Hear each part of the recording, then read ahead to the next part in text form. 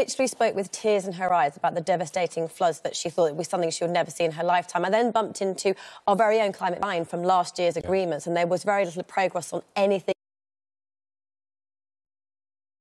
What was there towards getting away from fossil fuels?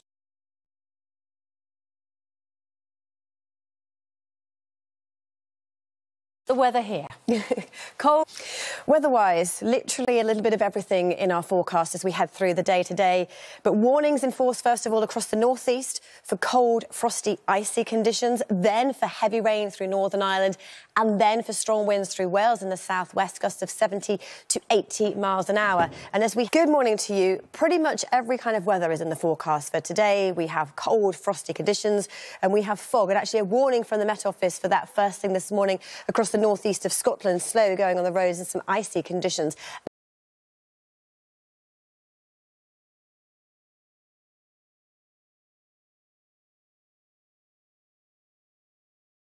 Days.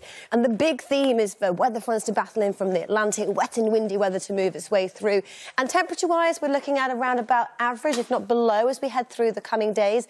Looking at our percentage chance of rainfall, how likely we are to see wet weather across the north of the UK.